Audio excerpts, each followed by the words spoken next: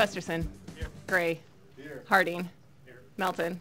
Pauls. Here. Palermo. Here. Mr. President. Here. Please rise for the Pledge of Allegiance and remain standing for remarks by Councilmember Pauls. Pledge allegiance to the flag of the United States of America and to the republic for which it stands, one nation, under God, indivisible, with liberty and justice for all. Good afternoon. I'm going to speak just a little bit about one of the individuals standing up here. It's by the name of Vinny Palermo. 2 weeks ago, he invited me to attend a ball game in South Omaha on 36 and Q. And all I heard in the crowd was, Vinny, Vinny, Vinny. I got tired of it. I want to say, hey, Rich is here too, but I didn't. But anyway, he invited several of us to be there, and I think some people were there at other part of the day. It was to a PACE ball game for the kids who I think the police are very involved in, correct? And Vinny was up there, and he was the coach. And I mean, man, you talk about a tenacious person. But anyway, he did treat everybody well. But he also happened, what I thought was pretty nice about it is because both of these teams had played each other in the past. I think one had beaten the other one. And today it was a pretty tight game. Vinny was sweating, of course. But he had also, at this function, he had also invited what I call two Republicans, myself being one, and Congressman Bacon, just make sure you're listening to me. And then he invited a couple Dems, which he is, and then Mike Boyle. I hope they don't get harder. Well, we're trying to make this a little light. But anyway, and we were laughing, having a good time. The game was over, and everybody's yelling, saying great things. And, you know, when I played ball many, many years ago, and when you have politicians together, oh, and by the way, his team did win the championship. Is that not true? I was hoping you didn't forget that part. And the reason why, because he has a young daughter, and I know he's going to retire young if she turns pro, because he's going to live off his daughter's life. That's what I mean. Well, anyway, what I thought was interesting, you had both teams there really wanting to win, and you had four politicians there. And when I was younger, this is what I would hear. But I heard no trash talk that day. Sort of setting up, I guess, what are we going to talk about today? Trash. Oh, took my line. Thank you.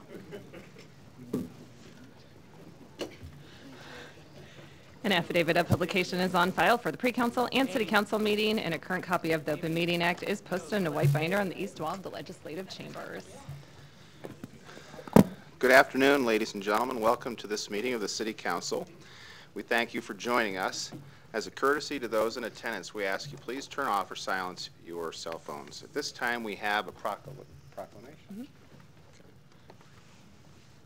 Thank you, Mr. President. As many of you know, tomorrow and later on this week, most of our young people will be going back to school.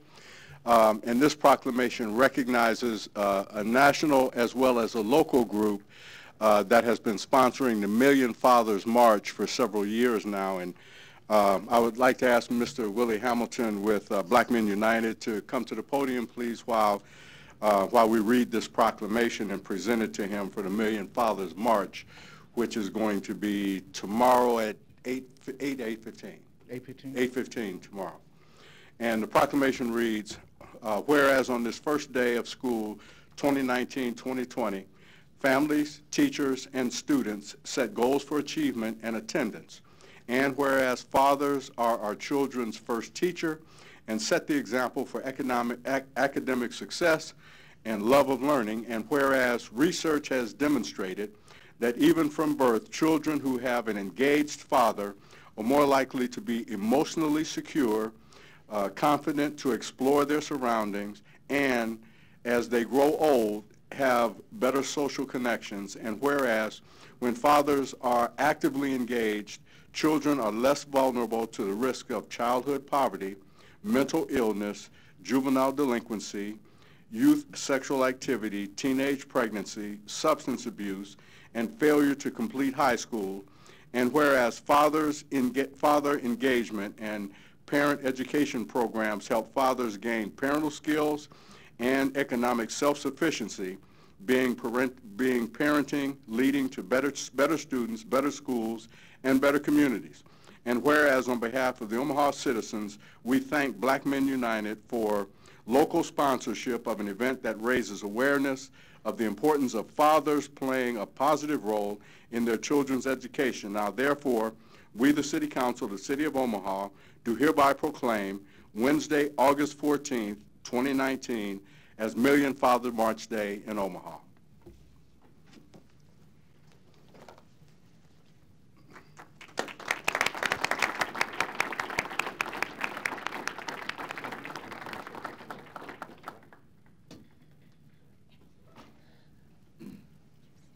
I want to say Name and thank you. address, please. Address 4200 North 30th Street. That's where my office is located, but I'm actually a resident of South Omaha. 5009 8th Street, apartment 3. And we know you're Willie, but you have to tell the clerk. My name is Willie Hamilton. And I want to thank you again for acknowledging the work that we do. This is our 13th year, and we have recognized that fathers play a very important role. And we know that when a father is actively engaged in a child's education, Councilman Gray alluded to everything. Education problems goes down. Gang problems goes down. Sexual proudness goes down. So we want to make sure that we acknowledge our fathers and the role that they play. And also, I just want to thank you again for acknowledging the work that we do. Thank you. Thank you. Thank you.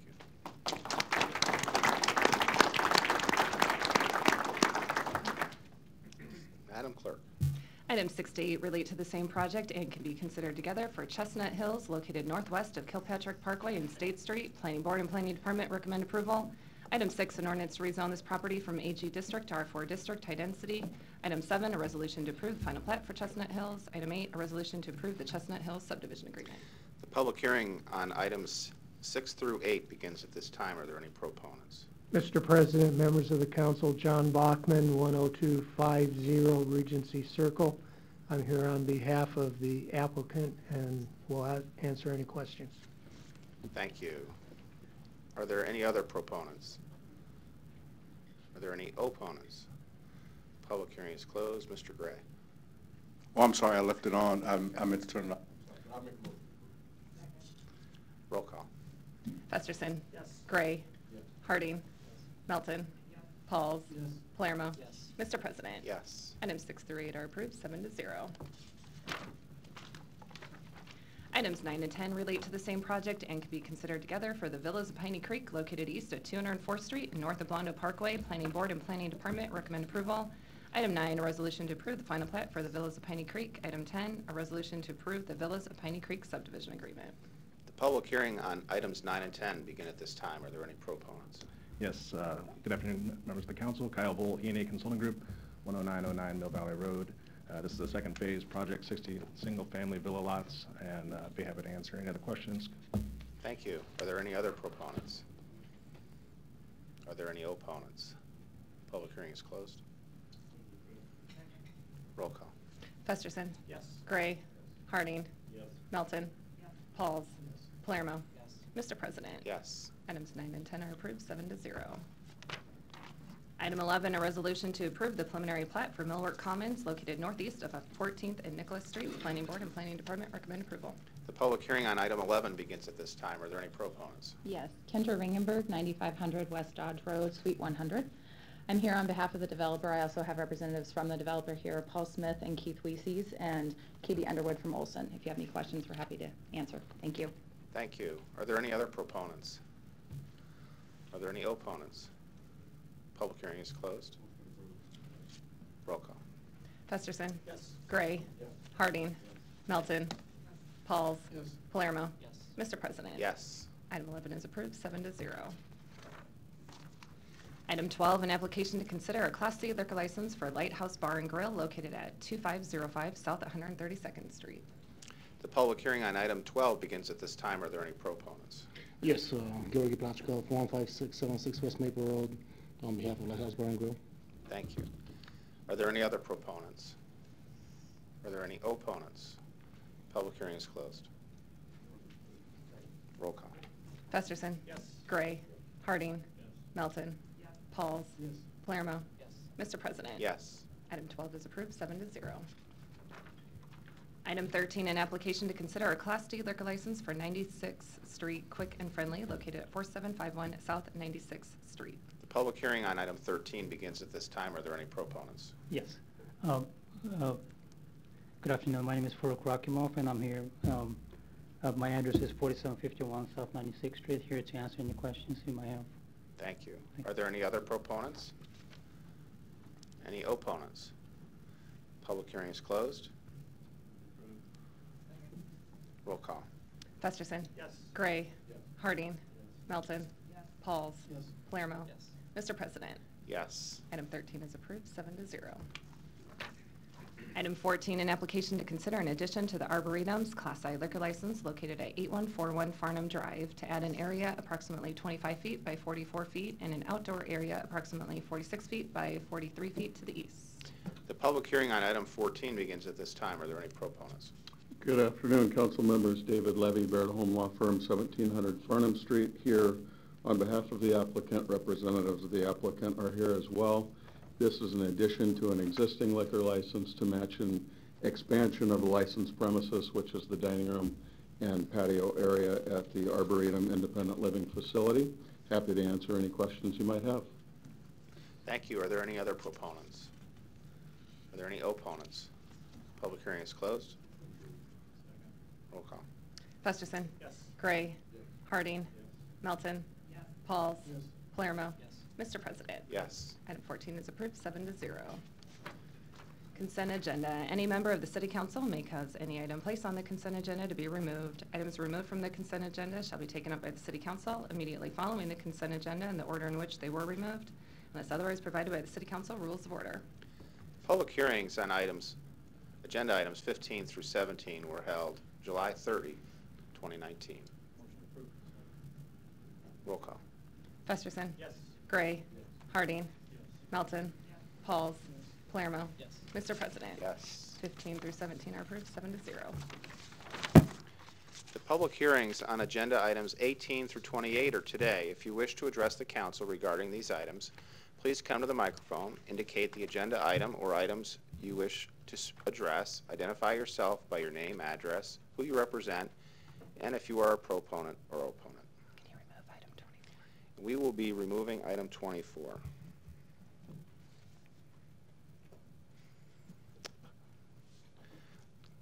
Going once, twice.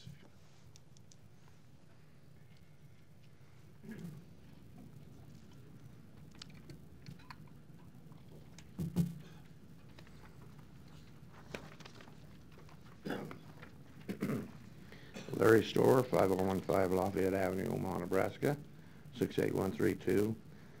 I am an opponent of item number 25.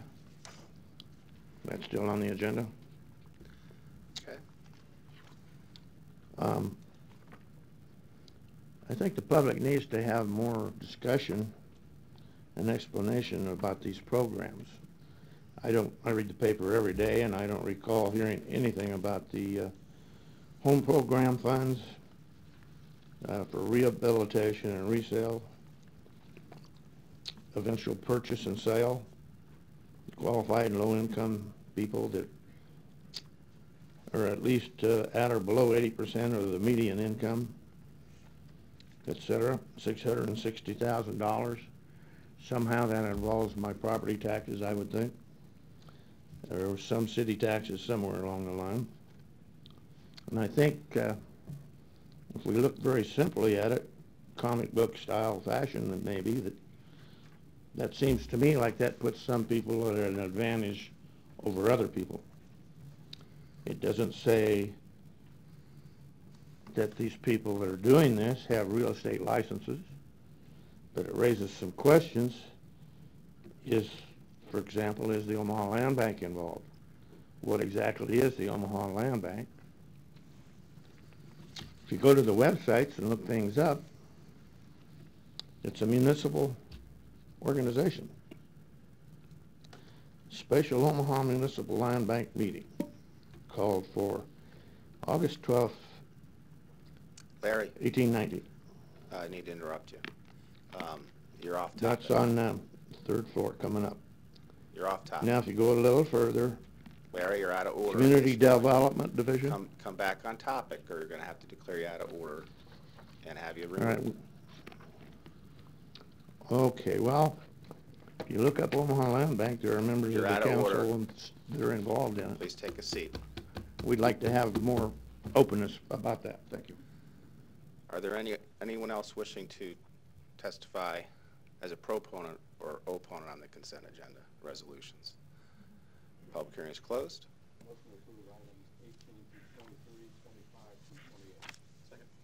Roll call. Festerson. Yes. Gray. Harding. Melton. Pauls. Palermo. Mr. President. Yes. Motion passed 7-0. We need a motion to allow withdrawal on 24. Second. Roll call. Festerson. Yes. Gray. Harding. Melton. Pauls. Palermo. Yes. Mr. President. Yes. Motion passed 7-0. Item 29, an ordinance authorizing and directing an issue as additional bonds for the sanitary sewerage system revenue refunding bond, Series 2019, in an aggregate principal amount of $23,500,000. A is an amendment of the whole requested by the Finance Department. Is there a motion? Oh. Roll call. Festerson. Yes. Gray. Harding. Yes. Melton. Pauls. Palermo. Mr. President. Yes. Motion passed 7-0. One public hearing will be held for items 30 and 31, agreements with Heartland Workforce Solutions, the Greater Omaha Workforce Development Area Provider, National Able Network and Dynamic Educational Systems for programs at the Greater Omaha Workforce Development Area One-Stop Center in the amounts of $2,080,000 and $1,275,000. The public hearing on item 30 and item 31 begins at this time. Is there any proponents? Good afternoon, Erin Porterfield, 5752 Ames, available for questions. Thank you. Are there any other proponents? Are there any opponents? Public hearing is closed. No motion today, just public. Item 32, an ordinance to approve the Nebraska Commission on Law Enforcement and Criminal Justice Fiscal Year 2019 Office of Violence Prevention Grant Program in the amount of $35,000 from July 1, 2019 to June 30th, 2020 to provide funding for human DNA testing.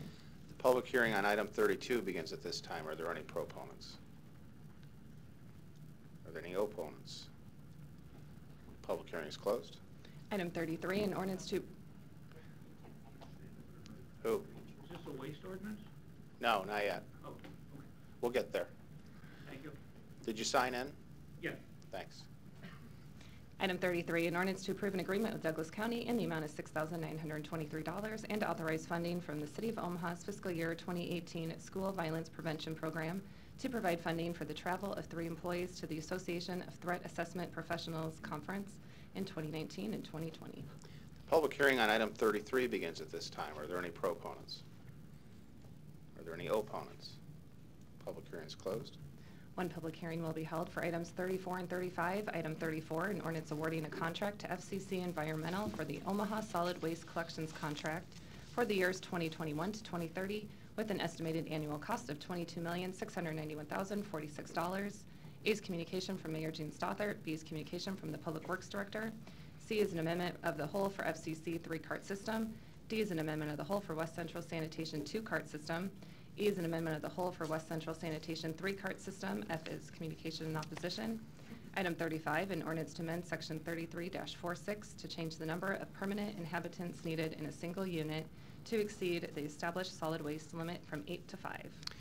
So before we begin the public hearing, I just have an announcement that there was a sign-in sheet process if you wish to testify on these items during the public hearing. So if you have not signed in and wish to testify, please see the clerk and they'll make sure that you sign in on the right side of the issue depending upon what your perspective is.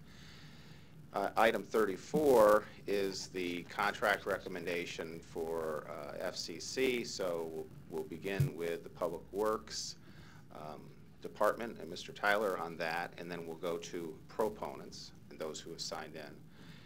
So if Mr. Brazil could be ready. on deck. Okay. Thank you. Jim Tyler, City of Omaha Public Works. I'm the Assistant Director for Environmental Services, and I've been asked to say a few words on behalf of Public Works. I have a prepared statement. I will submit that to the clerk when finished. The Public Works Department strongly recommends the award of this contract to FCC Environmental.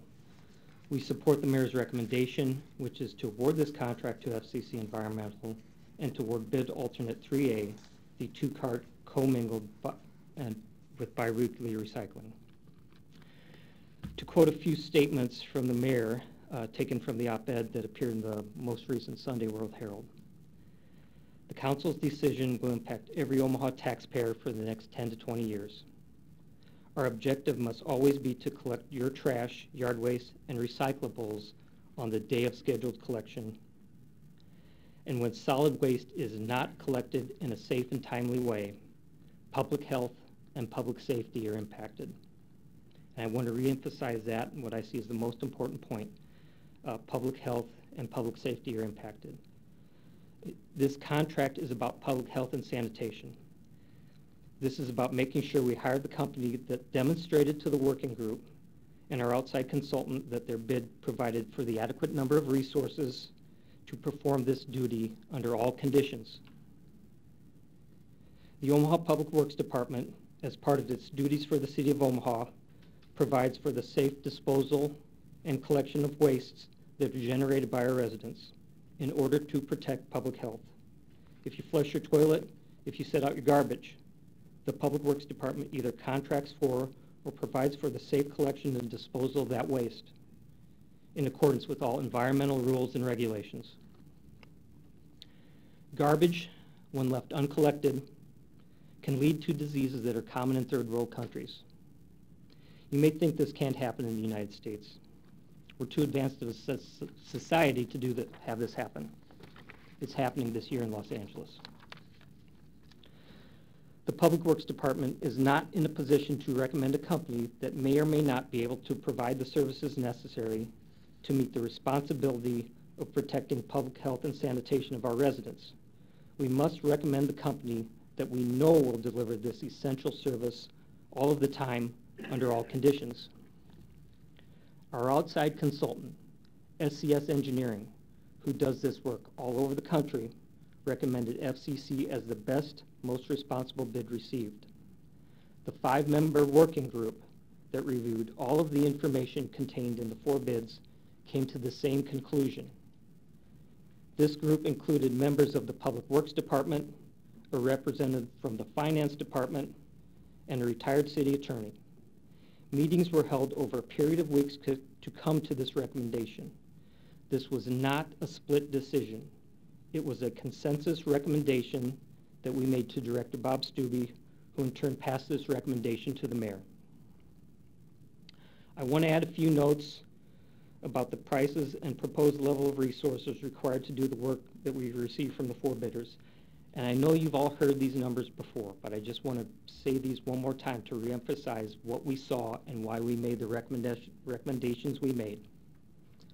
Our consultant, SCS Engineering, developed a cost model for each alternate in the bid documents. Their model also estimated the number of trucks required to do that work. SCS's estimate for this alternate was $24,700,000. with 51 trucks to do that work. 3 of these bidders, FCC, Waste Connections, and Waste Management, were within 20% of this estimate and had operational plans that assumed more trucks than the SCS model. FCC came in at 8% below that estimate with 59 trucks to do the work. Waste Connections came in within 1% of that modeled estimate with 65 trucks to do the work. We may think that may have been an error. Their number may have been closer to what the model predicted. Waste Management, the current provider, came in at 18.2% above the estimate with 53 trucks to do the work. Public Works believes that the bids received from these 3 bidders, along with their comparison to the estimated cost for the work by our consultant, gave us a good indicator of what the value of this contract should be. This is in addition to our understanding of costs from our peer communities and a recent bid for the city of Bellevue, Nebraska. All of this data indicated to us what the market value of this contract should be. These numbers showed us that the bid provided by FCC was reasonable and provided more than an adequate number of resources to perform the work. It was close, but on the low end of what the information told us we should be paying for this work. WCS bid for the work 36.9% below the estimate of our consultant and nearly 40% below the average of the other bidders. They have proposed to do this work with 40 trucks.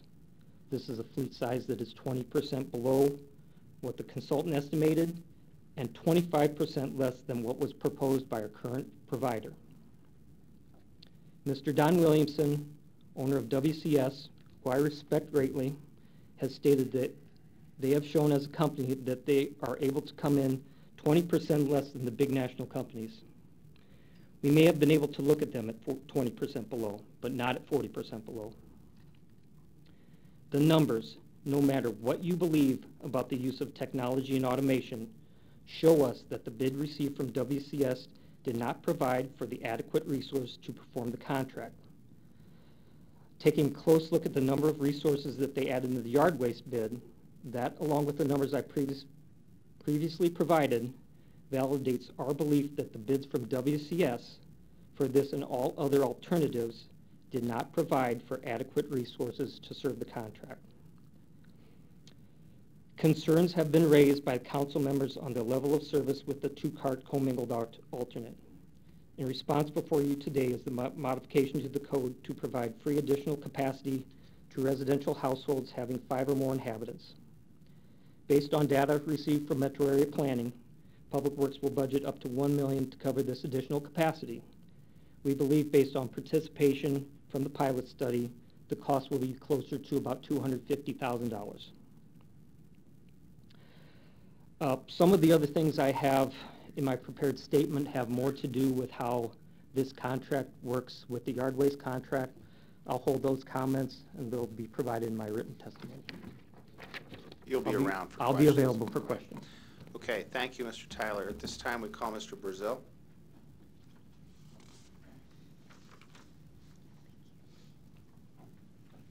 Next up is Laura Hubbard.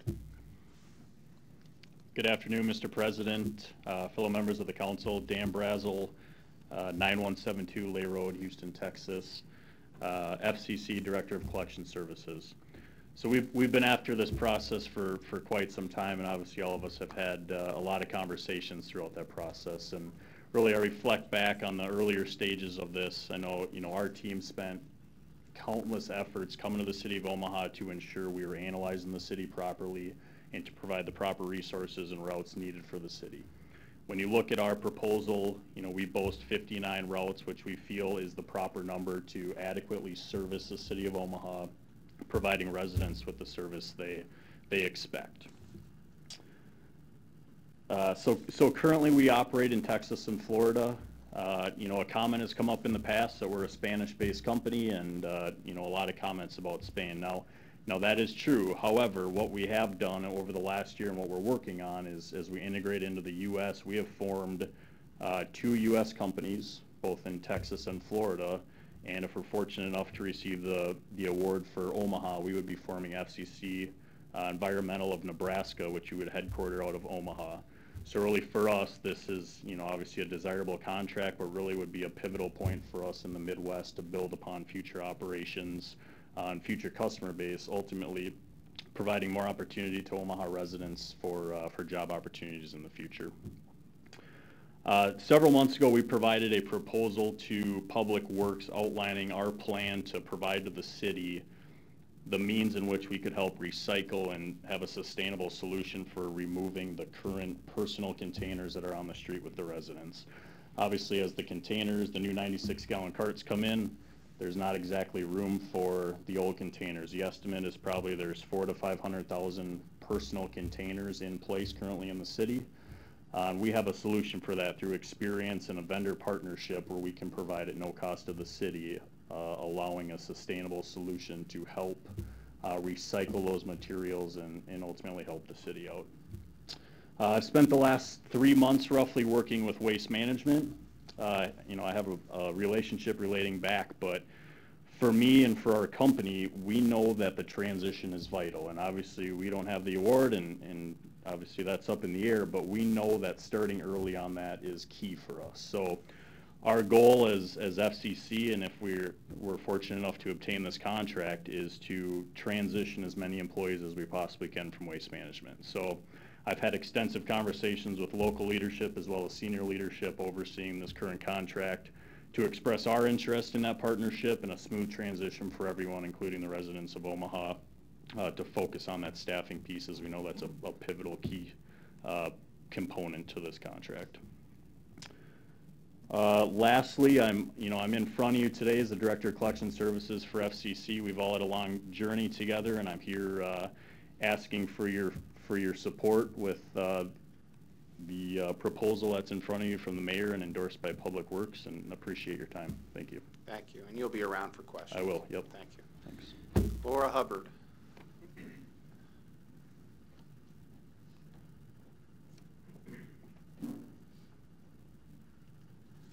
Next up is Danny Stanton. Good afternoon, Mr. President and council members. My name is Laura Hubbard, 145 Glenwood Valley Drive, Harmony, North Carolina. I'm Director of Municipal Sales for Toter. We're a cart manufacturing company that has provided millions of carts across the U.S. for over 50 years now.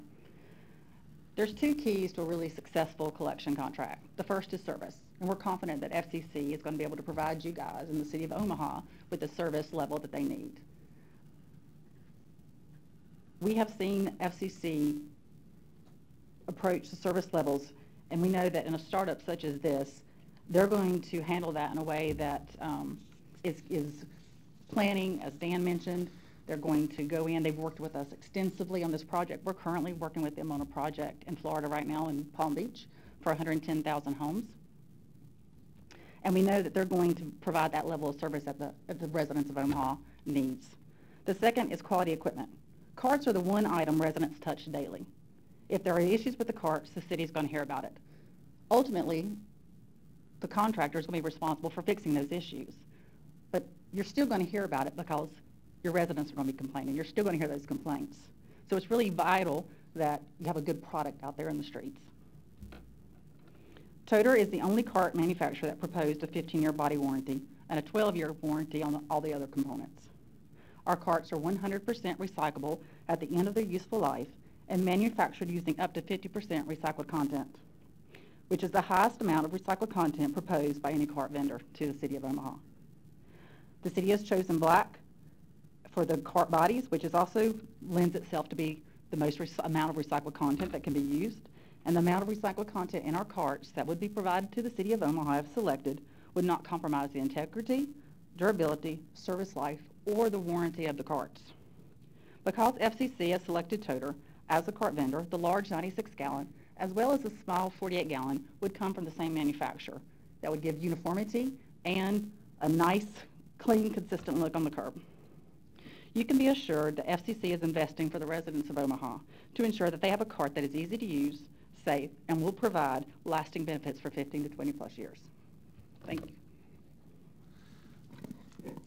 Danny Stanton. Or Donnie, I'm sorry. Good afternoon, Mr. President and members of the City Council. My name is Donnie Stanton, and I live at 2302 South 178th Street in Omaha. And I have a transportation and logistics background with about 26 years experience, mostly in transportation. And I've been following this contract and going back and forth for a few months looking at this as a resident. And reading the articles in the World Herald, watching some of the City Council meetings as well, what I've learned from these articles is that each company has proposed their bids based on the number of homes collected per truck. It appears from my analysis that Waste Management, Waste Connections, and FCC Environmental were pretty much in line with each other, claiming that each truck can collect roughly 700 homes per day per truck. West Central Sanitation, however, claims that they can collect over 1,000 homes per day per truck, if my analysis was correct. I know from personal experience in this industry that putting that much more work on a truck will result in poor service, which ultimately impacts the residents of Omaha. The facts, based on my analysis, FCC Environmental states that they will street 59 trucks per day, as stated earlier today, and will collect roughly 674 homes per day per truck. Omaha's current contractor, Waste Management, collects roughly 763 homes per day per truck, and Waste Connections came in stating they would collect 707 homes per day per truck. West Central Sanitation claims that they will street 40 trucks a day and will collect 1,074 homes per day per truck. As a resident of Omaha, I personally like the 2-cart plan that allows for unlimited seasonal yard waste versus the 3-cart plan. As we all know, yard waste is really heavy in the spring and fall months. That's where the bulk of our yard waste comes from, which means that a resident such as myself would not have to find a place to put this third 96-gallon cart for just in my garage or wherever it may be for just those times of the year. The other issue I see with a 3-cart plan is that any excess yard waste that I would generate and would not fit into this 3-cart plan would require me, if I'm not mistaken, to purchase a sticker at the cost of $2 per bag to be removed from my property. The seasonal unlimited option affords me, a resident, the opportunity to get rid of all my yard waste when it's needed without having to purchase stickers for additional bags. Again, from the articles that I have read and the analysis that I have performed, FCC has the experience in many other similar sized cities to Omaha, and West Central Sanitation's largest city is Mankato, Minnesota. The number of homes in Mankato is approximately the size of one council district in Omaha, or if my analysis is correct, roughly 20,000 homes. West Central, in my opinion, would have to double in size to support this contract, and the residents of Omaha are not willing or should not be willing to take that risk when it comes to the service of their trash. We've been experiencing these service delays enough with our current waste contractor. To me, FCC Environmental seems to have the required experience and resources to be successful in the city the size of Omaha. Thank you, Don. Thank you. Tim Teets. And that's the last proponent who's signed in. If you wish to testify as a proponent, last chance to sign in with the clerk, right over here to my right. Good afternoon. My name is Tim Teets, 17259 Pine Street. As a resident, I want a consistent and simple, straightforward waste program. I do not want trash day to make my neighborhood look messy and unruly like it does today, with multiple types of trash cans, bins, and bags strewn everywhere on the street. I'm here to support the FCC 2-cart plan with the unlimited seasonal waste, because that is the one I feel has the best chance to succeed in giving Omaha a regular and consistent waste collection program without the confusing sticker program or an extra cart. I've worked for and with many companies throughout the Midwest, focusing on the efficient flow of material through transportation, logistics, and distribution operations. I've been trained and certified in lean manufacturing and Six Sigma practices and procedures. The training focuses on real-life metrics that tell the true story of efficiency. The reason I'm speaking today is that from what I've read and analyzed, the discussion in the discussion about this bid, a big red flag jumped out at me, and the number of trucks to support the Omaha bid. Waste Management at 763, Waste Connections at 707, FCC at 674, and West Central at 1,074. If there was evidence of this type of efficiency in cities the size of Omaha, I would be extremely impressed. But since West Central's largest city is Mankato, it begs the question if they're truly prepared for the volume they are trying to be more than 50% more efficient at, than the companies who have experience in cities this size. I do not think it is wise for the city to take on a substantial risk on a 10-year contract for an unproven entity. Thank you. Thank you. We have one more proponent. If you tell me your name, you can sign later. Bo Sullivan. Mr. Sullivan.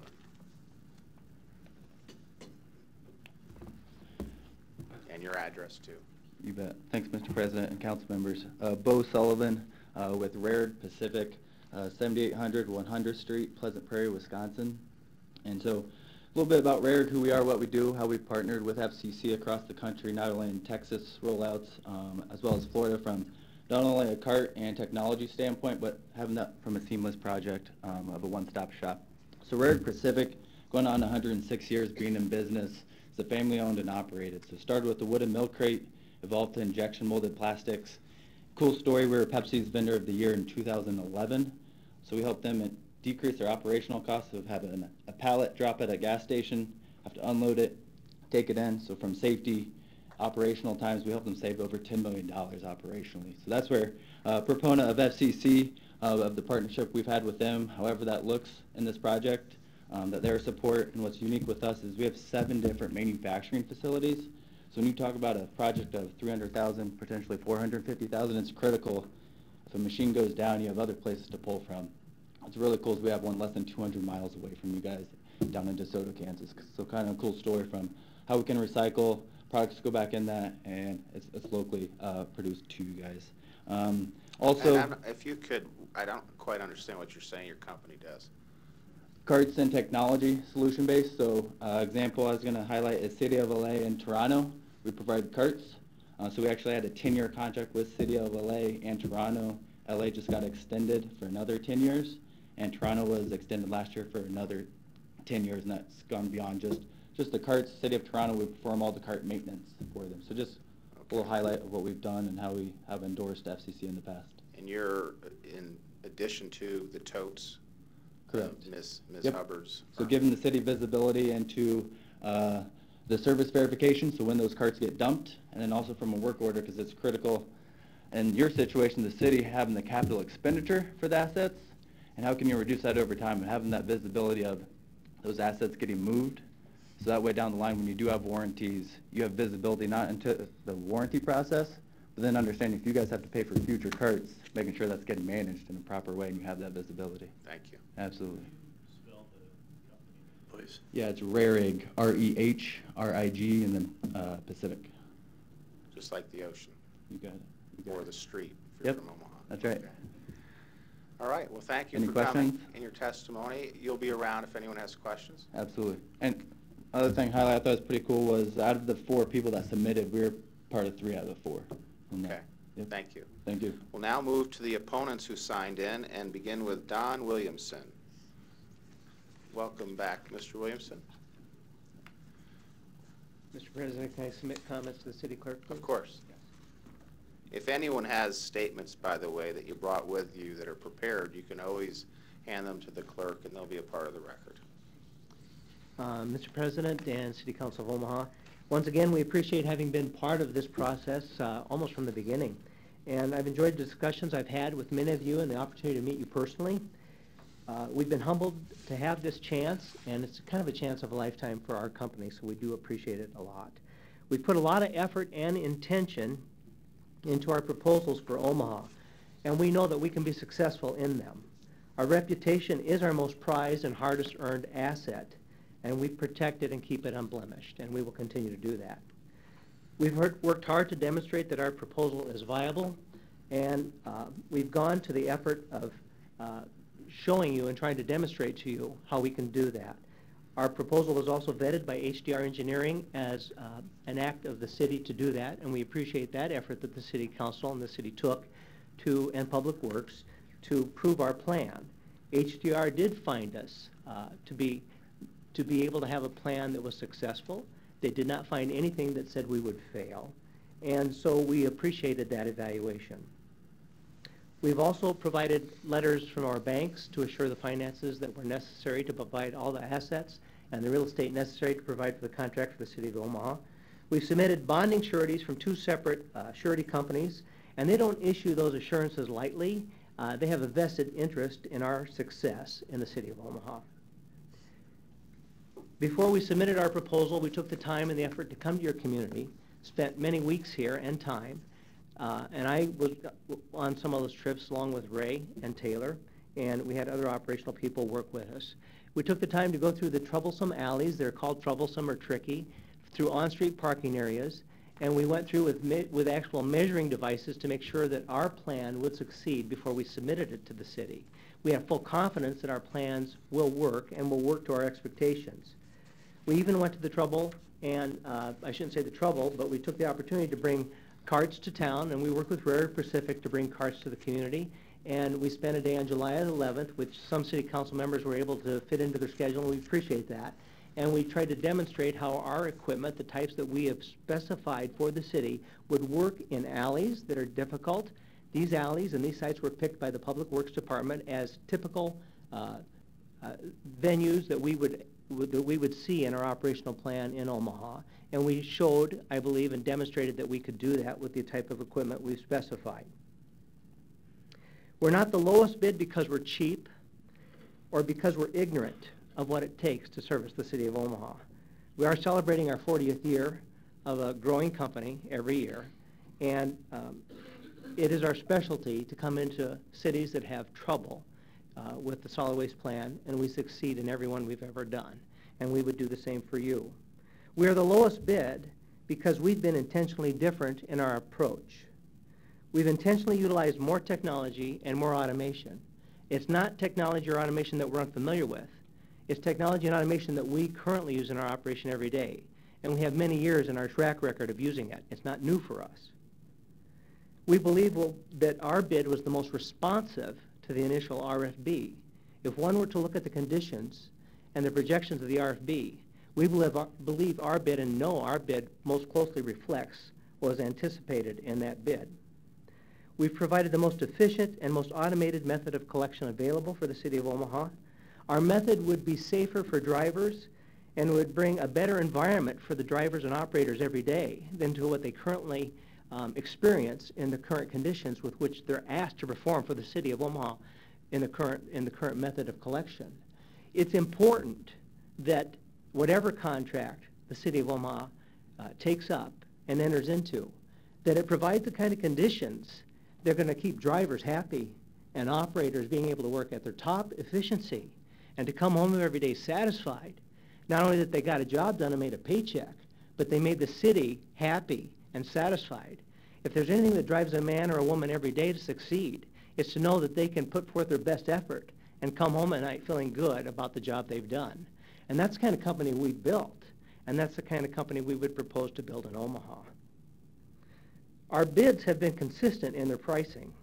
We believe that our 3-cart 1A option for yard waste, as originally contemplated by the RFB issued by the Public Works Department, is the best option for yard waste collection in the city of Omaha. It includes permanent assets and personnel, not seasonal or not rented, not temporary workers, but permanent year-round. We think we see the importance of that today because it's very hard to get a CDL driver, number one. It's almost impossible to get a CDL driver to work for you for 6 weeks of the year. They're looking for permanent work, and they're looking for a place where they can put down roots. Our yard waste proposals are permanent workers, permanent assets, not a rented fleet. We offer 35 weeks of separated yard waste service, not just 8 weeks or 12 weeks a year.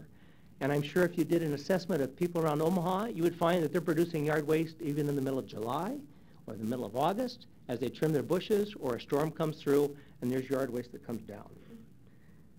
Our proposal also is a guaranteed tenure that reflects the contract with trash and recycling collection.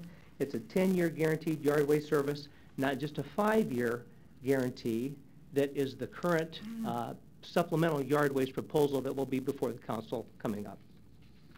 I don't know if this overhead is working or not. They'll turn it on for you. Would they please? Give it a second. And it'll come on. I should have probably asked for that. And there's one thing that has come up as we've reviewed the supplemental yard waste plan, and I don't know if I can get that quite screened for you, but let me try to move it for you. And what I did is just showing you that The new supplemental yard waste plan anticipates the use of yard waste bags that are compostable. They're a very good product. We've used them in the past. There's nothing wrong with them. They are compostable. But there's one thing that needs to be recognized by the City Council as they anticipate moving to a supplemental yard waste plan.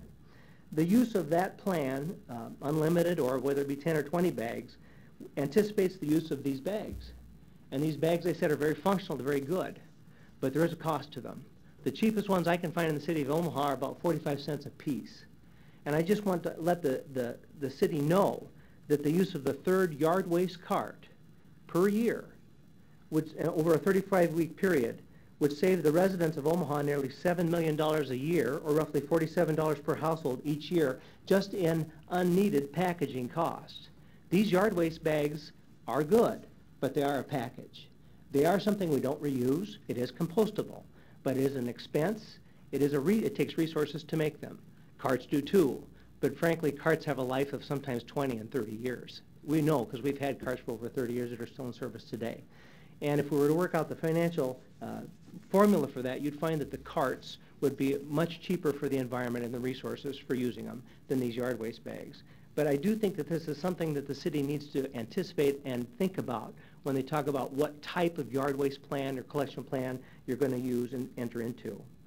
West Central Sanitation also saves the city of Omaha $2 million a year, not counting this yard waste expense by the city residents. But just in our plan is we save the city $2 million per year, which is $20 million over the life of the contract. That $20 million is more than the city of Omaha pays for 1 year with your current vendor Waste Management. That's a recognizable savings, and I think it's important with the needs of the city budget. It's important that the assets for collecting yard waste in Omaha be owned and be permanent. This is important, and this is what's part of our 3-cart option 1A provides. For a city the size of Omaha, it's too risky to accept anything less. We've discussed the city's yard waste needs with individuals of both Deffenbaugh and with Waste Management. We, being in the business as long as we have, and of some of our other staff and personnel have worked with people from those companies in the past. We had people there that have worked with the city of Omaha, and they told us what the needs were for these contracts. We're confident what we've proposed is more than adequate. In summary, West Central Sanitation is the only bidder whose operational plan has been independently vetted by an independent engineering firm, HDR.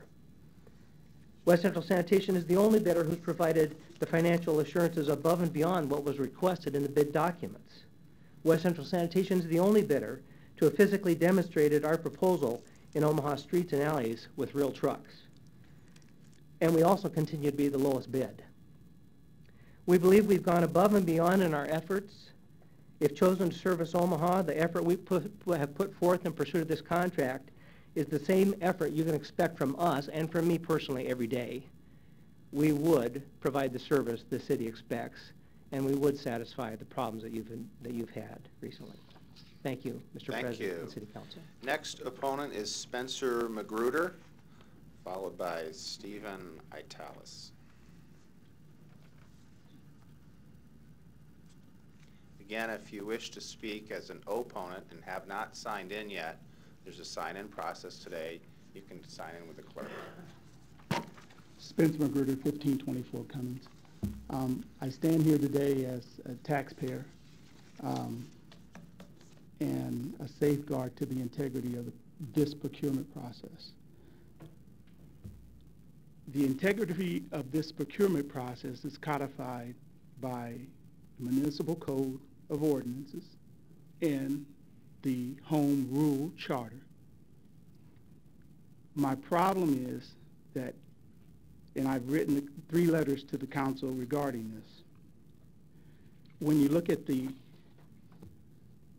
when you go to the Code of Ordinances, it clearly states that, yeah, please.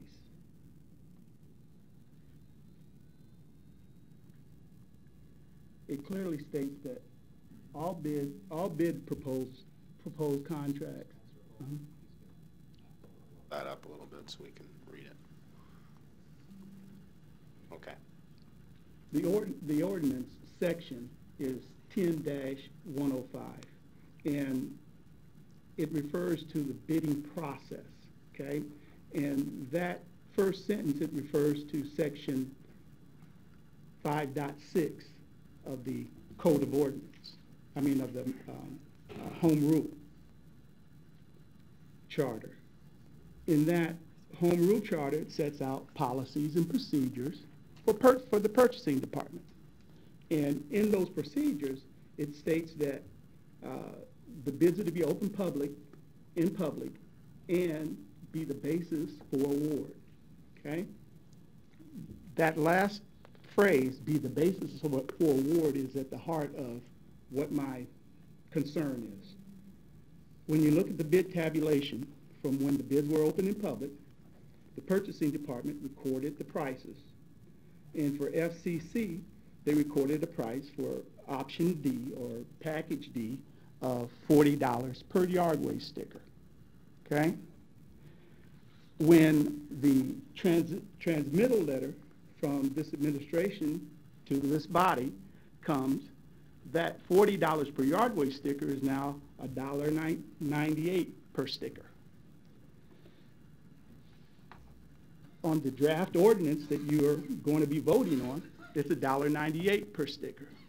My question is, how do you have a procurement process that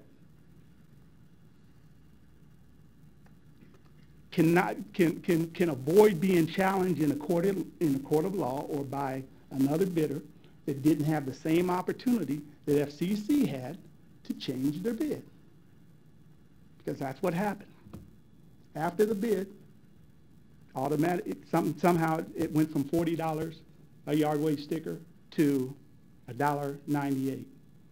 And per our home rule charter, it says that the bid that was open in public is the basis for award. So that's my question. I would like an answer to that if you could. Thank you. Mr. Italis, you're up next, and followed by Larry Storr.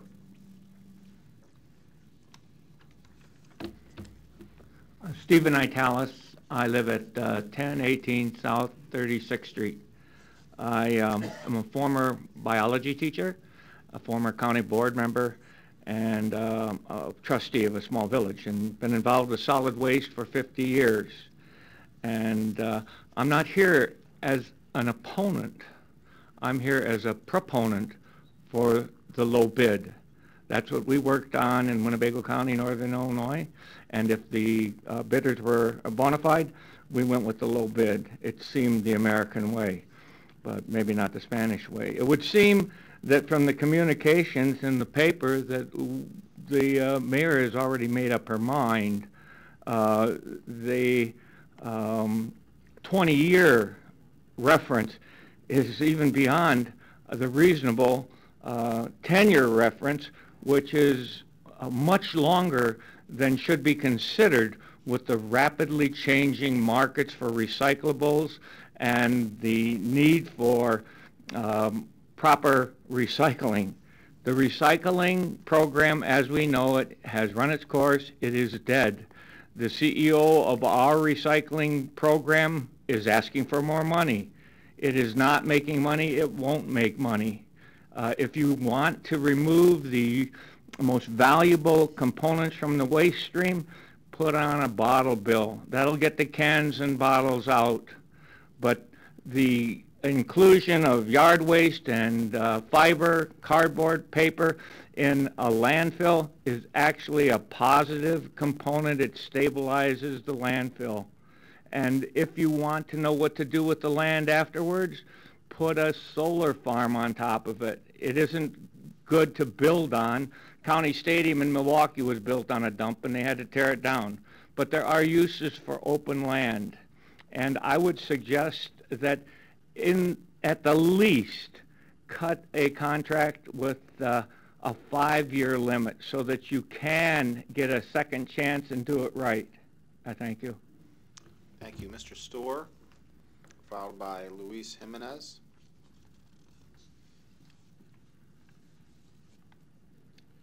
Do I have to repeat my name again? Yes. Larry Storr, 5015 Lafayette Avenue, Omaha, Nebraska.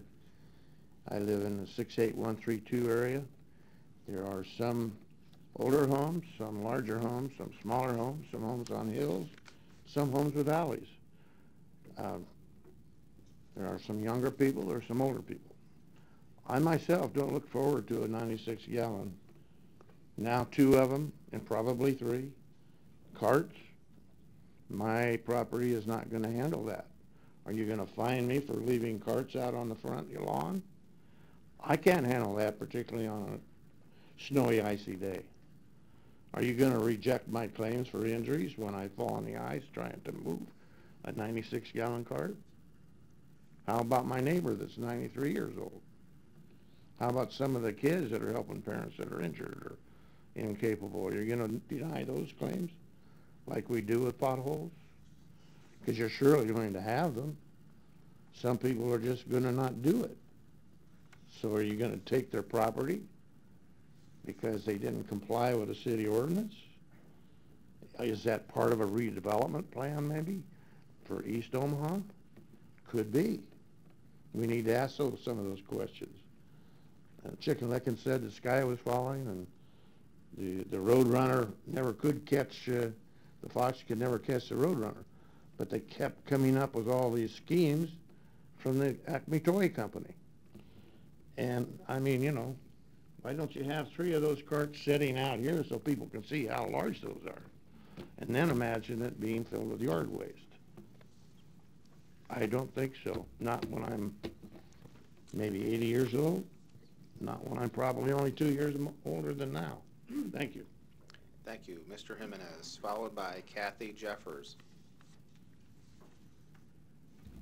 Luis Jimenez, 2205 North 24th Street. Good day, council members. Residents want their trashed picked up, but now they also care what happens next. So I appreciate the hard work conducted to get to where the contract is today with changes. And the process has been good. There's been a lot of discussions from different individuals coming together to have those discussions, I believe. But even though the contract is provided by the mayor's office, today here, it is city council property. Once approved and implemented, I'm not convinced you're going to take responsibility for the service. Thank you. Kathy Jeffers, followed by David Corbin, Sierra Club.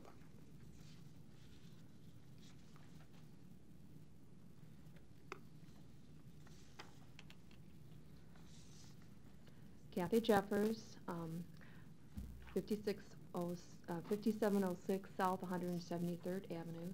Thank you, Mr. President Jeremy, as well as the council members for listening to us. I am speaking on for Omaha Together, One Community, Environmental Sustainability Team. We have again been asked whether we want to continue to separate yard waste to produce Omagrow despite the known additional costs. OTOC from the beginning, over 2 years ago, supported separating garbage from yard waste to be placed in a covered container and to be processed at the Omagrow composting facility. It will prolong the usefulness of the limited amount of space in the landfill. As a master gardener for the University of Nebraska Extension Program, I teach people to use integrated pest management practices such as amending their clay soil with in a regenerative way to build healthy soils with this compost. The overwhelming public voice was spoken on April 23rd at your city council meeting, and a large support wanted the continuation of composting yard waste, and that's why we're here today to reiterate our program. Let's not be short-sighted at the 10-year garbage contract with composting. Let's not be short-sighted, but look at the new 10-year garbage contract with composting yard waste, as well as recycling biweekly as part of the big picture solution for helping our city be a leader for other cities to follow. Thank you for your time and selecting this solid waste contract that will be the best for Omaha, for us, and future. future generations. Thank you. Mr. Corbin. Mr. Sullivan, did you want to speak on this one too? You're with both companies, I presume? Correct. Okay. You'll be next. David Corbin, 1002 North 49th Street. I'm the chair of the Nebraska Sierra Club. I'm also a retired public health professor for UNO and also teach at Creighton. My main reason for being here today on behalf of the Sierra Club is our concern for methane in the landfill. The more organic materials you put in there, the more methane is released into the atmosphere. It's a potent greenhouse gas. The American Public Health Association, who I've represented Nebraska there for over 2 decades, puts climate crisis at the top of their priorities. Young people, in a Yale study, 70% of adults 18 or younger say they're worried about global warming compared to only 56% of those 55 plus. There's a group called Republican, which basically puts climate change on their top priority. This is Republicans who are young Republicans who are talking about facing the issues of the climate crisis. Recently it was announced a Blueprint Nebraska to try to entice 43,000 young people to come to Nebraska to live and work. In that, they do not mention anything about the youth. There is something about transportation. There's nothing about the fact that young people want to live in a sustainable community. We must have the 3 carts. The longer you can have the yard waste collected, the better it is for the environment. The one thing, I know that there's something in the contracts about education, and you talked about it at length when we were talking about the plastic bag ban, about the need for education.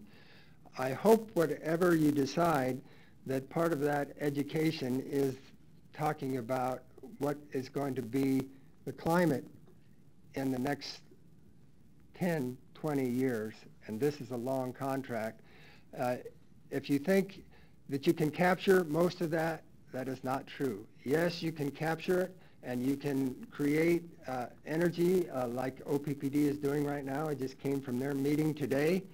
But the majority of it does not get captured. The majority of it goes into the atmosphere. It's a potent greenhouse gas. I'm not here to speak on favoring one company over the other, but favoring a 3-cart system, and the longer you can collect that yard waste separately, the better. Thank you, Mr. Corbin. Mr. Sullivan, followed by Mary Ruth Stegman.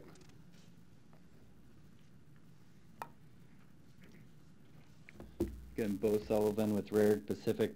Again, proponent for West Central, so as President alluded to, we're in support of both companies, so I just want to reiterate our support for them as we partnered with them for over 20 years. And again, Rare is the only company that can be a one-stop shop from production, delivery, and technology all under our roof.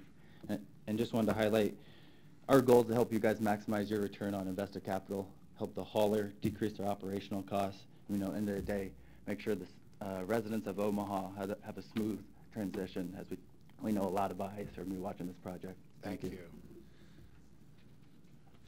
Mary Ruth Stegman, followed by Alan Vivolka.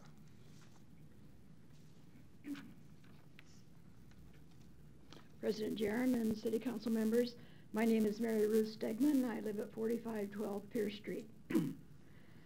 I have communicated with you before about the solid waste contract.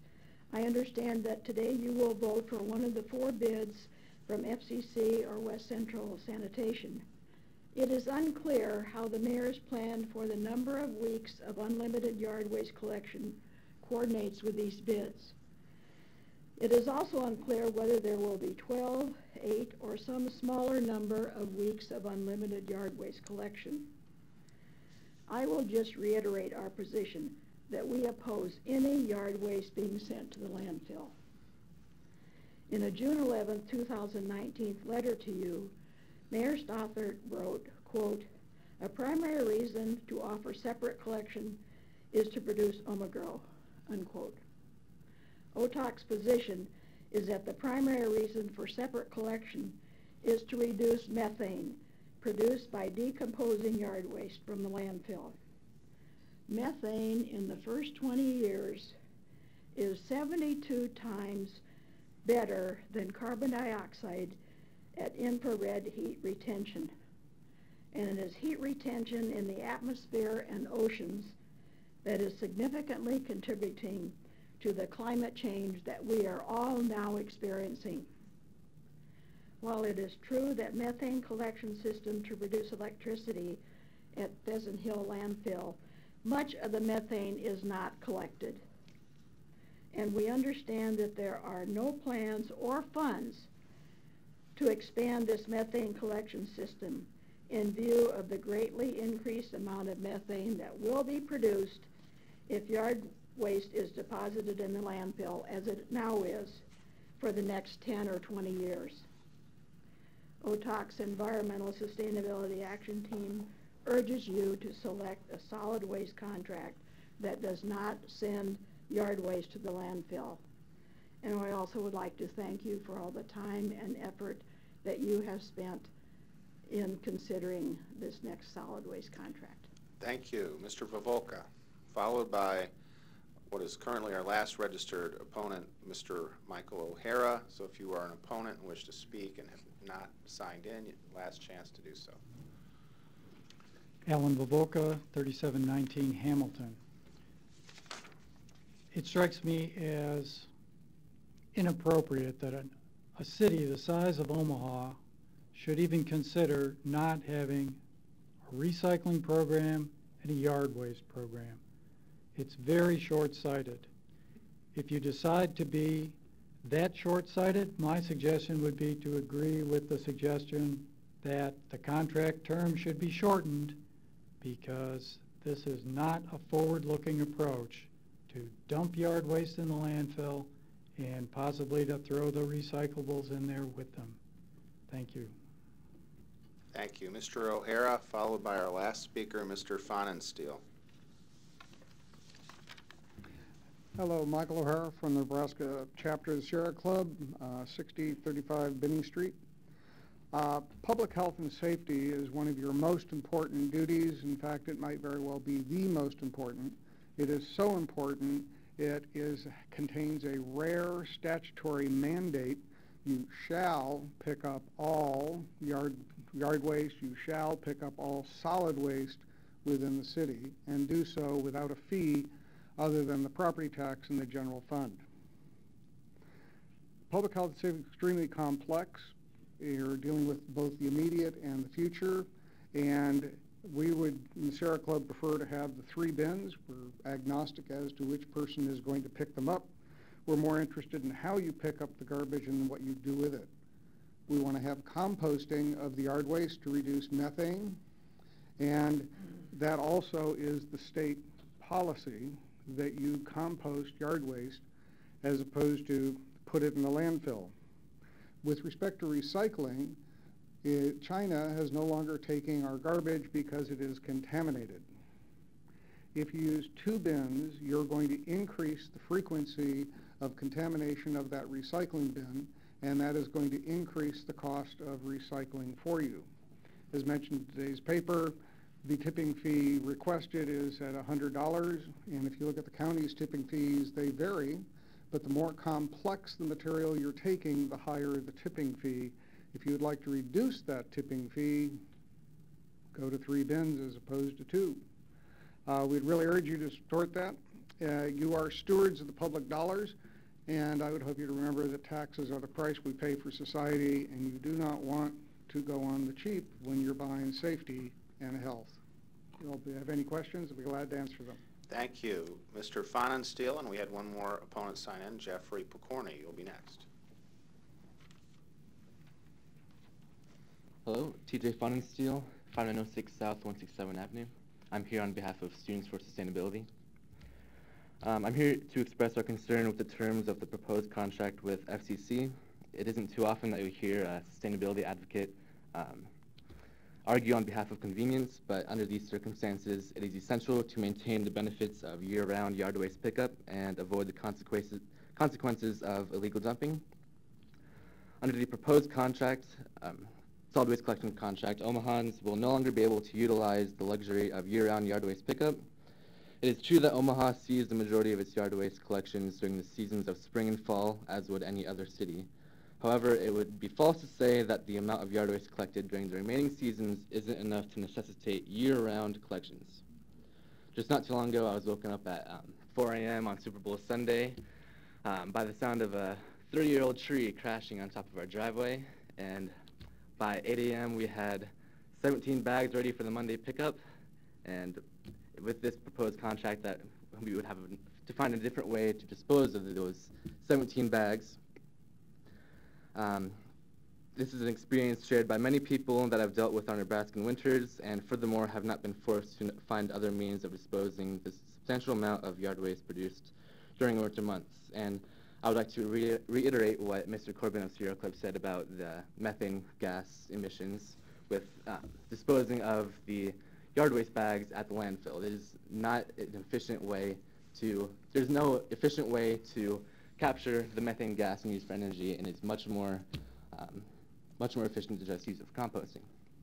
On another note, this contract also includes arrangements for bi-weekly collections of recyclables that will in turn be delivered to First Star Recycling. I hope you guys are all well versed with the current issues surrounding the recycling in Omaha, and are aware of the fact that if the current contract is not renegotiated, recycling services will end and all recyclables will inevitably be sent to the landfill. I hate to say that by the looks of it, there's a strong likelihood that this will in fact happen, and in that circumstance, we will be paying FCC for services that will no longer be able to be fulfilled. So we need guarantees with what will be happening with the recycling system in Omaha before we make a final decision on this contract. Thank you. Thank you. Mr. Picorni?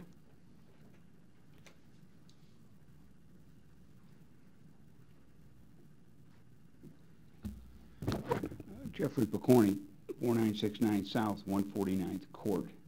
I've been a participant in almost every garbage disposal system known to man, from my 5-year-old experience with Jack Seckman in Schuyler, Nebraska.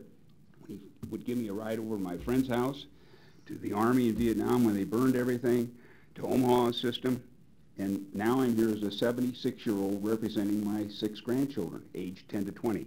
What you do today, I probably won't outlive. You're going to, this system, 10 years, 12 years, 15 years, and I'll probably be gone. But my grandchildren might say, what did you do at my funeral? What did you do to challenge you folks? You're in an interesting situation here. And I'm not so much a proponent for or against whatever you're doing, except for the fact, a little bit of a critic. You've got HDR, and I'm a little biased because my son-in-law works for them, but you should go to them and say, what's the perfect system for the city of Omaha? And not say, here's what we've done in the past. This is what we need to do in the future to ensure the quality of our life today, 10 years, 20 years, and 100 years down the line. You need to, there should not be really any garbage when everything starts off as something that's pure and unique, whether it's food or metal or whatever. ABCs should not be permitted in the waste stream. Aluminum beverage cans should not be permitted in the waste stream. And I don't know how you stop that. It's just like there's a 75-mile speed limit on the interstate. Not everybody obeys it. 1, 2, 3, 5%. And then if you passed a law against ABCs into the waste stream, maybe 5% of the people would still throw them in there. But you get 95 or 90% of the cans, which is the most valuable product that First Tier recycles now. It almost would pay for the system. I'm a student of my garbage in my neighborhood. I walk the streets every Monday morning when they pick it up. Papillion Sanitation does it. And I see things put out that amaze me, that are perfectly good. And I hear the garbage man picking up the sacks, and there's aluminum cans in there. Lots of them. If they can make a noise that I can hear. Now, here again, I'm 76 years old and hearing impaired. But if I can hear those aluminum cans rolling around, it's a sin. It's a sin. And I challenge you folks to go back to the drawing board. I think you're premature today. Go to HDR and say, listen, what is the ideal situation? what is the best garbage collection system in the world, and say, this is what we're going to do. And it's pay me now or pay me later. It's going to save you money, and it might save my grandchildren's lives. Instead of me, I'm past my due date, 76, probably 4 years or 5 years past the average. Folks live to be 89, and I hope to make it to that. But that's the outer limits. Those 20 to 10-year-old grandchildren are going to be here for 60 years, 70 years, if, in fact, they can survive. You heard the methane testimony today. It doesn't make sense. I don't generate any yard waste to the system. It all goes, if I have some clippings or whatever, I throw them behind the flowers, and in a month, they're dried up and gone. And that's the way it should be. Now, if somebody's really fastidious and has to get rid of their grass clippings, work with that system. Go to HDR and say, what do we do with those people that will not allow one grass clipping on their yard? But I'm not hearing that today. What I am hearing is that you're rejecting the low bid. And their proponent made a good presentation as far as I can see. I try and read everything in the World Herald about waste collection and recycling. Recycling is more of my avocation than garbage, but I'm living in the garbage. I see what my neighbors throw away. Perfectly good stuff. You've got to address that problem first, I would think. Am I hitting my 10 minutes yet? Well, the only thing I'll repeat is something that's, I think, no need to repeat. Is life or death. And the thing is, I don't know what the life expectancy average here is, but there's some young ones here. But you're not going to beat this problem. You've got to come up with the unique solution. And Omaha is the perfect incubator for it. If you didn't have the best engineering firm maybe in the world, in the United States for sure, but in the world, HDR, and they're your consultants. You go to them and say, how do we get out of this mess? How do we do it? Thank you, Mr. Picorni. You're welcome. Thank you. Mr. Tyler, did you want a minute of rebuttal?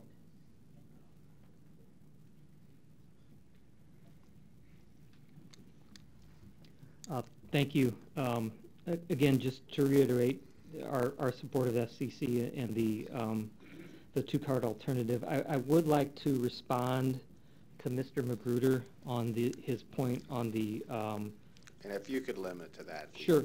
On the FCC, what we had with that is we did not define the unit for that bid item, and it was a unit correction. The FCC bid on a larger type of basically yard waste collection vessel. Okay, we did not define the unit. When we went back to them and asked them if they would accept a bid price based on the unit that everyone else bid on, we adjusted it to that price that you all see there. So that How did the others know the unit size? It was an assumption on their part that it was that bag that we see on the streets, and it was an assumption on FCC's part that it was something else, and it was a fault on our part to not define. Thank you. Yep. Public hearing is closed. Council Member Festerson. Thanks, Mr. President. I want to thank everyone for their testimony here today. I do appreciate it. It's a complicated issue, and it's our largest public contract, so it's important we get this right. And with so many bids and different versions on the agenda, it is hard to unpack all the details here, but I want to take a chance to talk about a few of them today. And I do want to say that for us, a baseline is the effective and timely collection of trash from people's streets and curbsides. To me, that should be a given, but I agree wholly with the testimony today that we need to be thinking much more than just that. We should have the expectation that we're also having an effective environmental program that involves composting and recycling going forward. And so if you have that perspective, and I do, you're not naturally inclined to the two-cart options that are before us here because they commingle, and that's not something I support. I've been very clear about that for several years now. I do want to say something about the council. I think but for the council's involvement, I don't think waste management would have been held to the standard of their contract, which was to separate yard waste, or at least had the heat put on them for that. I don't think many of these bids would have included separate yard waste collection, and I don't think we have a supplemental bid before us today that deals with separate yard waste collection to consider. So I do think we've made some progress in terms of our position on that. Residents in my district are very concerned still, though, about capacity and composting and separate yard waste. We have a lot of that in my area. And so if you have that perspective, you prefer the 3-cart options that we have before us here today, which also aren't perfect, but do better address those situations. And that's because they institutionalize separate yard waste collections and composting, not just in a separate contract. They can be 35 weeks long, not just 8 or maybe 12 weeks. And that 3rd cart can address capacity issues even in the off-season. And I would say the competing proposal to what's been recommended to us today does those things, and is still $2 million less than what's been recommended. So that's something we need to consider. But what I want to drill down into a little bit, Mr. Tyler, if you can come to the podium today, is the supplemental yard waste bid, because without that, to me, the recommendation is a non-starter. And I know that public hearing is not technically until a following week, but I don't think you can have a conversation about this without drilling down on that. And that's really the new item of information we've had in the last couple of weeks. So a few questions for you. Can you just confirm that the supplemental yard waste contract is only a 5-year contract, even though it has the ability to be extended? That's correct. And why was the decision made to make it 5 years versus 10 like the rest of the contract? You know, I'll speak to why the other one's 10, and then I'll come back to why we made 5 for the other one. It's very, we do not like to enter into extremely long-term contracts, except for if we see an absolute need. And there was an absolute need for the larger solid waste contract to have that duration in it. And the reason is that if you have a company coming in from out of town that has to make a substantial investment, they need that long-term view. They need to know that if I have at least 10 years to recoup my funds. When we looked, we truly looked at the yard waste complement as a supplement to that larger contract. We saw it as we saw the 5-year plus 5-year as a long-term demonstration. That was the opinion of Public Works when we put together those bids. Okay. And now talk about some of the terms of that contract. So from our conversation this morning, I know, should there be a non-performance on the yard waste supplemental contract, there is a $1.5 million bond a company would have to give up if they couldn't perform that work. Right? So with both contracts, there's a performance bond equal to 1 year of the contract value, and if that contractor cannot perform that work, we'll go to their surety company, the bondholder, and we will tell them that they have to find someone to perform that contract. And if it didn't go to that extreme, it was just they're missing some cleanups, some pickups like Waste Management has. There's also a fine system in place. Can you describe how that would work? Sure, system of fines, liquidated damages based on number of complaints. If a number of complaints exceeds a certain number, and I don't have those exact formulas, but if the number of complaints exceeds a certain number, then you take, we have a formula that penalizes or has liquidated damages to that contractor for not performing the work. We also have the ability to recoup funds if our staff has to go out and complete that work for the contractor as well. That's in both contracts. Okay. And then in terms of the contract itself, let's say a mayor and a contractor no longer wants to perform that work, or just think it's too hard or too expensive or what have you. That supplemental contract could be dissolved by mutual agreement, right? I'll say that supplemental contract, if the council desires for it to continue, we, Public Works, would have no intention of allowing it to not continue. Mm-hmm. But in that instance, nothing would come to the council on that. That might be our opinion, but we wouldn't have a say over it. I'd have to refer that to law. Okay. I believe that to be the case, which is concerning for me in terms of the permanency I'm seeking inside of a overall trash contract. Let's move on, though, to the supplemental contract's time frame. So the contractor would have be charged with picking up yard waste between 8 and 12 weeks during the year. So that could be as few as 8 weeks, which is essentially 2 months, which could be most likely April and October. So, yeah, so we have the terms of the contract, I believe, and Jim, help me with this if I get this incorrect. So between April and June in the spring, and between, is it September and November in the fall? Through December. So at our discretion, and this will be a learning experience for us, you know, we're going to decide what period of time we're going to collect in the spring and fall. And we'll kind of make it like the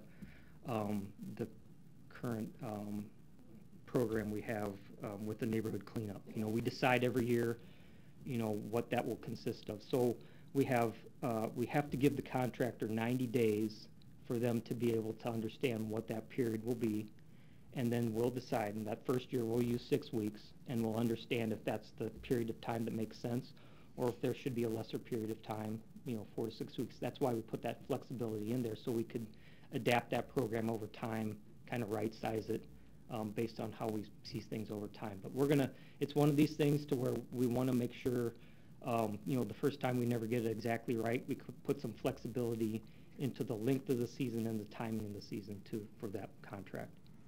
And if it was the minimum time necessitated by the contract, which is 8 weeks, is that a long enough period of time to sustain a composting program well into the future? We believe it is.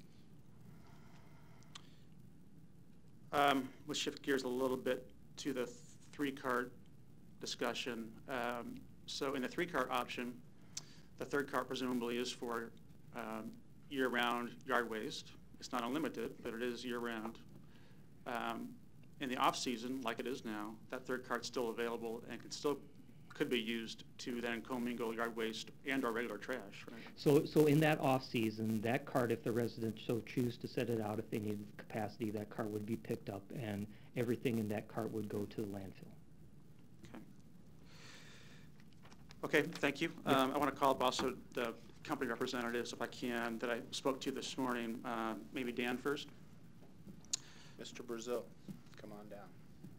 These aren't surprise questions to them because I met with both of you this morning and asked you these very same questions, but I think it's important to kind of walk through these things some more.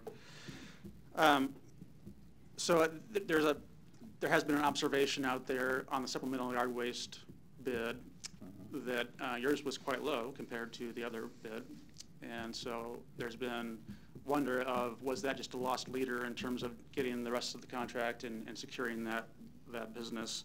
I wanted to give you a chance to address that. Yeah, so if you look at our 3-cart proposal versus our 2-cart proposal, there was about a $5.5 million difference. So that was us budgeting for 35 weeks of yard waste, adding the additional trucks, people for those collections. When you look at our seasonal approach, we're at about 1.5 million and it's budgeted for 12 weeks of work. So it very well falls in line with how we budgeted and how we priced our 2-cart versus 3-cart, which we believe, you know, keeps our pricing consistent. It's not a shot in the dark number. It very much aligns with how we prior bid. The other thing I'd say to that is we don't bid things to lose money. We can't do that. We wouldn't be in business if we did. So we feel very confident about our main bid that we know we put adequate resources and adequate you know, cost assumptions in that to make sure we turn a profit. We did so the same way with our supplemental yard waste bid to be confident that we can operate it for the city's needs, but also at a profitable rate. And one of the ways you're doing that is with seasonal workers and drivers. And so I want to give you a chance to answer this question too, because we've had sort of a bad experience with our current hauler in terms of not having enough, I think, drivers and seasonal workers, and either not having the ability or not being willing to bring in more resources nationally like they do have to address separate yard waste pickup throughout the city in recent years. And that's, I think, a major aspect of your bid. Can you speak to that a little bit? Your confidence level? So when we looked at the staffing needs of this supplemental bid and how we would address that, we first looked at, let's hire full-time employees for year-round work. The challenge, in our opinion, is when you have 12 weeks of work but try to hire someone for a full year-round job, now there's not enough work to go around for your people, and you can have frustration within your employees. So the approach we took is we said, okay, our main bid has 59 routes. We have 60 drivers planned plus 10 swing drivers to cover vacations, sick time, adequate training. to cover the city. We know that through proper operational planning and some resource shifts, we can absorb some of the supplemental contract with our current resources that are planned with the contract. The other piece, we'll have an estimated 400 U.S. drivers in operation by the time this contract goes live. So we're looking at that, and I'm saying I could take 5 to 8 employees from other locations that I help oversee and use them as a resource for this contract. We have several people, we've already done some internal polling, that would love to be able to travel a little bit, not all the time, but that experience to go to another community, another site, and operate something like this. We would also look at subcontracting with local vendors. I know initially it sounded like there wasn't a lot of interest from local companies, potentially because of the size or quantity required. However, I think there's a very good opportunity for us to partner with some local haulers, potentially, obviously, at their will, and we could supplement some of the routes that way. And then last is, there are seasonal drivers or temporary drivers, we'd call them. That would be our last resort, but is an option out in the workforce, and something we could look at for this bid. Okay. And then as one who is skeptical of a shorter-term supplemental bid as opposed to having yard waste collection within the main bid itself, what would you say to convince me of your commitment to picking up yard waste? Well, I'll tell you that we view the supplemental bid tied to the main contract. It is no benefit to FCC or, quite frankly, the residents of Omaha for us to bid on a yard waste bid that's separate and fail on it. We hope to have a relationship with the City of Omaha through the main contract and obviously the supplemental one. And I've heard rumors that there's risk we may walk away from the contract or not perform it. But I'll tell you firsthand that if we ever failed on that contract or walked away from it, it would be very pressing and hard for us to ever obtain additional contracts. And as a company that's focuses on municipal collections and achieving future growth in the Midwest, if we're able to substantiate a site here, that is not an option for us. So it's fully dedicated, but again, it goes back to the fact that we priced that thing where we know we need to make money. It is not a loss to get into the main contract. We did not underbid it. We took a lot of time to study, analyze, and prepare to ensure we're profitable to be able to sustain that work. Okay. And my last question for now, and I'll ask this of both companies, is something that isn't really an operational question, but it's definitely going to be a concern to people. Should we move to a cart system when they find out the carts are being delivered and they still have their 5 or 10 garbage cans sitting there, and they'll be like, oh my gosh, what do I do with these? Mm-hmm. That could be as many as 500,000 cans in our city, most of which are plastic, so a pretty big plastic issue that I care about. We talked this morning about how would FCC handle that in terms of potential drop-off sites and a vendor you used that could recycle those. Can you talk about that a little bit? Yeah, absolutely. So, I personally have past experience with my last company as well as FCC does in current contracts that we have taken over in large cities where it has went from a personal container to a 64 or 96 gallon cart. The challenge is always what happens to the residents' containers after they get the new carts, as you just alluded to. So through that partnership, what we proposed a couple months ago to Public Works in a written letter is our plan to ensure the recycling and removal of those carts. So we already have the relationship in place. We've already started conversations around that to see what it would look like, but already have that company committed and able to help in that situation. So really for us, we would take ownership of that. We would coordinate and we would staff drop site locations, probably a majority of those being at our facility that we would end up having. The company would in turn provide the transportation, remove the carts, whether it's plastic, metal. Some older carts have some different materials they're made of, but then find the end market to recycle those products and ultimately provide for a cleaner Omaha. And that's outside the contracts and the bids here, but just something you're committing today that you would do? Absolutely, yep. We committed a couple months ago when we wrote the letter. And your vendor recycles those, doesn't just Absolutely. Landfill? Yeah, yep, correct. Okay, thank you. Thank you. Don, if you would too. Mr. Williams. President Jerem, Councilor Festerson.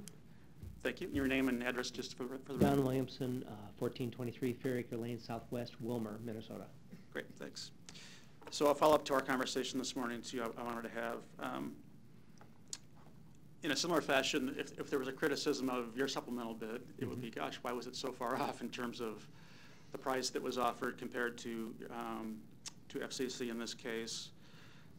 And some of the questions out there were, well, is this just them trying to supplement the first bid if that was underbid by any means or didn't have enough equipment? I wanted to give you a chance to address that. Yes, sir. Thank you. Councilor Festerson, on the supplemental yard waste bid, to get your mind around that, there are some things that changed in it, and that one of them is an unlimited yard waste collection that the supplemental envisions. And an unlimited yard waste bid is truly what it says. It's unlimited. You don't know if you're going to come up with 5 bags or 100 bags at a location. And we all know what our Midwest seasons are like. Spring may hit on one weekend, and it may hit hard and stay. And then if everyone gets busy in their yard work, you have to be able to provide the service that this bid envisioned, and not have the mayor's hotline being called because the yard waste wasn't collected on the given week. So we poured the resources we felt we had to have to do that, and in our supplemental yard waste bid, it was 30 trucks and the associated staff plus 10% swing drivers to staff those trucks. We were looking at that in the sense of that also, from our experience, we cannot find trained drivers to drive 6 weeks or 4 weeks in the spring and 4 weeks or 6 weeks in the fall. It's troubling to do and almost impossible for us to see happening. The other thing is in the springtime is when the CDL drivers or trained operators are at their peak of demand, and we know that the concrete companies are running, construction companies are hitting their stride, landscaping companies are starting to roll, and it's just a huge demand for the type of person that we need to operate these trucks in the spring, and we did not want to be under the gun not having the people to supply the staff to do it. So to do it right, we felt we had to commit 30 trucks to do that seasonal yard waste plan. And we also, in our training program, you can't just send a person out and say, okay, go to Dundee and pick up 1,000 stops today, and he's never been on the route. It takes 6 weeks of training. At least 6 weeks of training to turn a man loose in a $300,000 to $400,000 truck and expect him to go out there and operate safely and efficiently. You just can't take someone off the street and expect him to do that job. So by the time you take the 6-week plan, add 6 weeks of training, you do that twice a year, our plan calls for permanent yard waste personnel and permanent drivers, operators, and permanent trucks. We did not feel we could satisfy what the City of Omaha demands. We've watched the newspapers for the past couple of years. We've seen the comments. We've seen the public comment on different type of social media. We were not going to fail.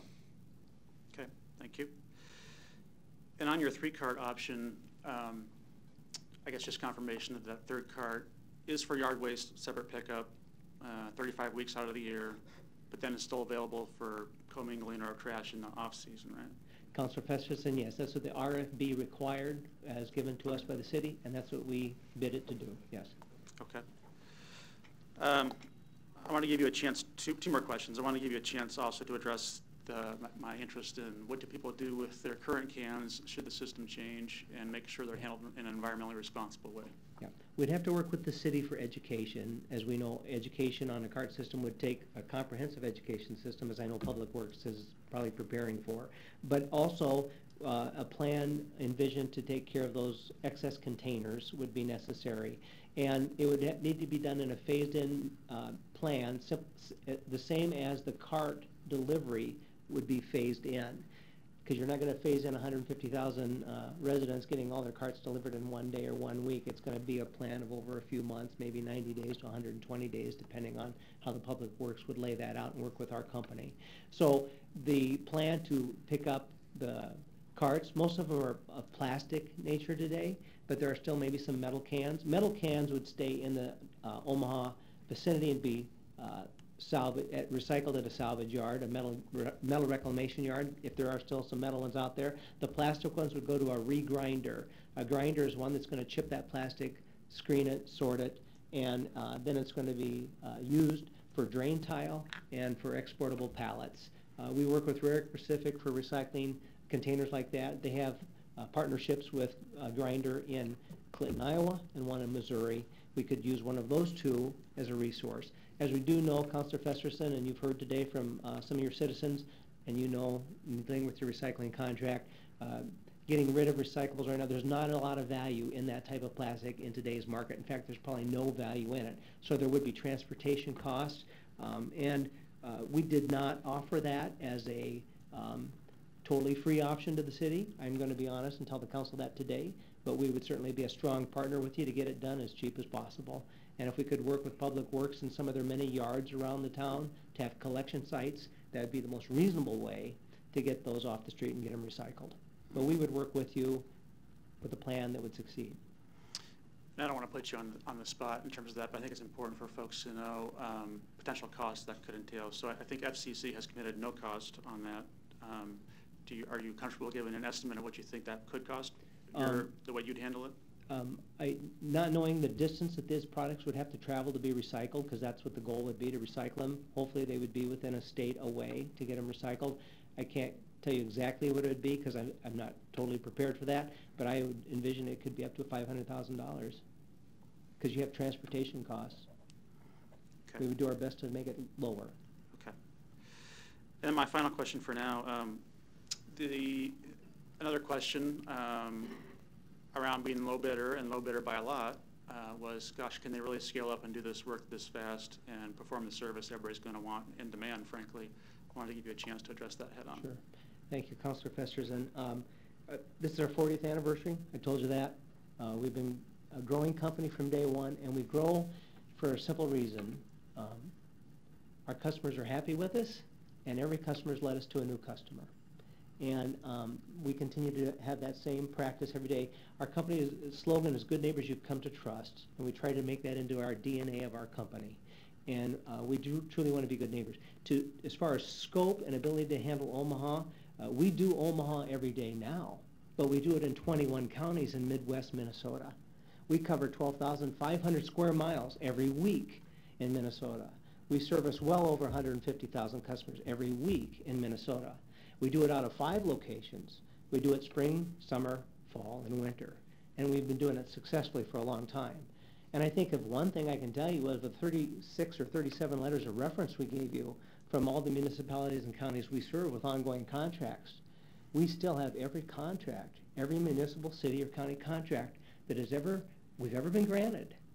Every relationship we've ever had with a municipal body of every size, they've continued to work with West Central Sanitation. We've not had one leave us. And if that's not a testimony to us keeping our promises, I don't have anything stronger to give you, Counselor. Okay. Thank you. Thank you, Mr. Festerson. Mr. Harding.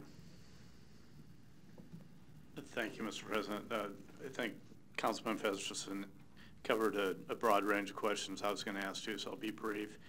I just had a couple follow-up questions maybe on the, even though we'll address this issue later about having the public hearing for the supplemental yard waste pickup. I did have a couple questions I wanted to ask of the law department, if I could, Mr. Kratz.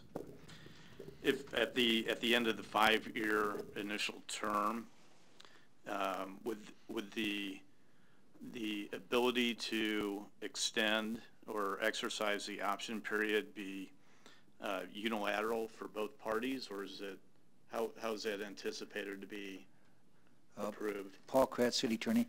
It depends how it's written up. It can be written up in different ways. Sometimes it's... Is there a draft? I'm sorry to interrupt. If there is, I haven't seen it, so I can't tell you offhand. Usually it's a mutual agreement that both would agree to extend it. Okay, well, actually the rest of my questions would then also pertain to the rest of that agreement, but as it relates to pricing and some other things. So if we don't have that in draft form right now, I guess I'll just wait till we see the draft of that to ask those questions. Thank you. Thank you, Mr. Harding.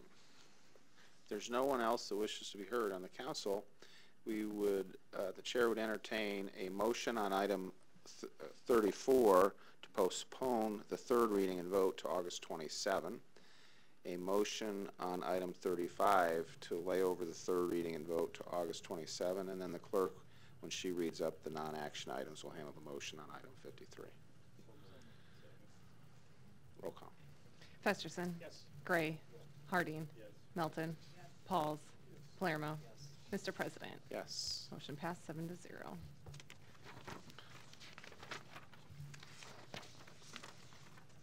Non-action items, items 36 through 53 do not require public hearing or city council consideration at this meeting, but will be placed on a future agenda for public hearing and or vote. The reason for non-action is noted after the item on the agenda, as well as the date the item is expected to appear on an agenda for consideration. And then we have item 53, an ordinance to award the contract to FCC for OPW 53641 for yard waste collection. And I believe there is a motion to postpone the public hearing to the third reading and vote on August 27th, 2019. No motion adjourned. No motion. Is there a motion to lay over the public hearing and the vote on item 53 to August 27th? Roll call. Festerson. Yes. Gray. Yes. Harding. Yes. Melton. Yes. Pauls. Palermo. Yes. Mr. President. Yes, and we will stand in recess unless there's objection until 6:30, when we'll reconvene for public hearing on the 2020 recommended budget.